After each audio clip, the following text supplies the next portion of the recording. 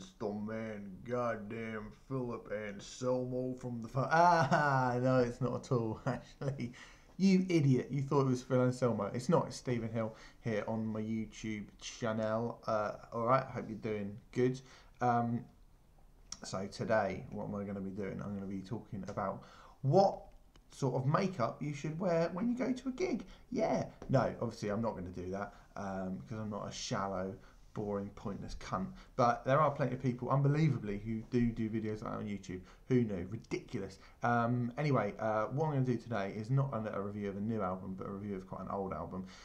Because when I was doing the breakfast show on Team Rock Radio, I used to do this thing we started off called 69 Albums to Hear Before You Die, which was my idea, which was just basically getting together a bunch of albums which I thought were great, that didn't have the critical or commercial kudos that I thought they deserved, and sort of, you know, things that people might have missed.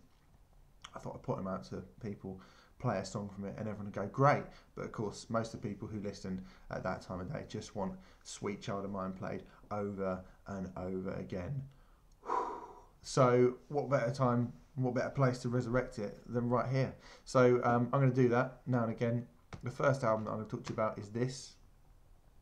It's called Highly Refined Pirates by the band Minus the Bear from 2000, the year 2000, the 21st century, the Millennium Bug, all that stuff. That's all exciting, wasn't it? Basically, I heard about Minus the Bear because of their guitarist. Their guitarist is Dave Knudsen. Dave Knudsen used to be in the band Botch.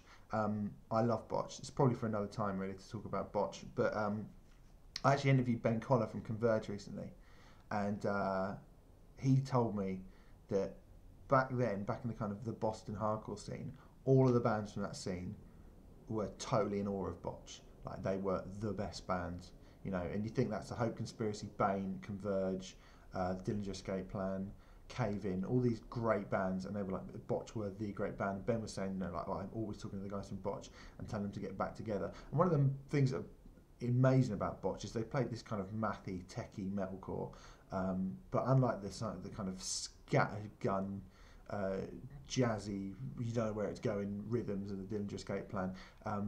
Dave Knudsen's got this really weird kind of finger tapped but fluid kind of, he kind of glides up and down his fretboard and makes rhythms, rather than, like you say, with the Dillinger, where it just kind of seems to go everywhere, you don't know where it's going. You can kind of feel where the guitars are going to go with Botch, but they're still really technical, really unique. He's not just kind of whacking out 3-chord punk. So when I heard he had a new band, I immediately was like, great, I have to get this, have to hear this band.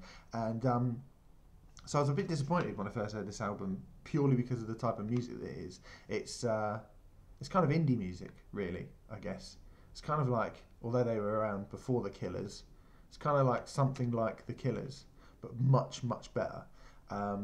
It's sunny outside, it's a lovely summer's day. I think this is the perfect summer album. It's really technical, it's really kind of, the riffs are quite, well, not even riffs really, the guitar parts are almost like you'd expect in electronic music. It's very glacial, it glides. It's also got a big influence from kind of early 1980s British post-punk. If you think of bands like The Police, if you think of bands like XTC, they've got really big choruses. Rhythmically, it's amazing. I don't know the drummer's name, but the drummer is amazing. The drummer does some really interesting things. The guitar parts are quite kind of almost post-rock, but then you've got these great kind of, like I say, bouncing post-punk beats and bass lines to it. It's a great album. It's got some ridiculous song titles like Damn Bugs Whacked Him Johnny, which is a crazy name, but a great song. The song Spritz Spritz really reminds me of The Police. The opening track, Thanks for the Killer Game of Crisco Twister, again, is great. And it's all kind of, lyrically, it's quite romantic, quite lovelorn. And particularly my favourite track on the album, there's two actually, Monkey Knife Fight, which is great, it's the second track, and Absinthe Party at the Fly Honey Warehouse, which is probably my favourite song on the album, which is, like I said, it's really romantic. It's really kind of evocative of what the lyrics are about. The lyrics are about an American couple deciding to go travelling and going to France and being kind of in awe of the history and the kind of the architecture in France, which seems like kind of quite an odd thing to write a song about, but it's so kind of it's so beautifully done. Like I said, it's so evocative, and it's not really the sort of thing you normally associate with American tourists. So that's good.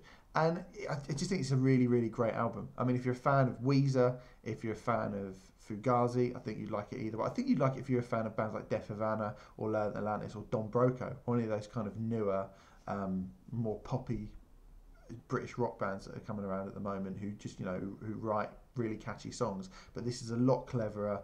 The lyrics are a lot more evocative. And it's certainly better than The Killers. And it's got, obviously, the most amazing guitar parts that you can imagine. I'll try and do more of these, but that is the first one of 69 albums to hear before you die. It'll probably be more or less than 69. I doubt it'll be 69 on the button. Minus the Bear, Highly Refined Pirates.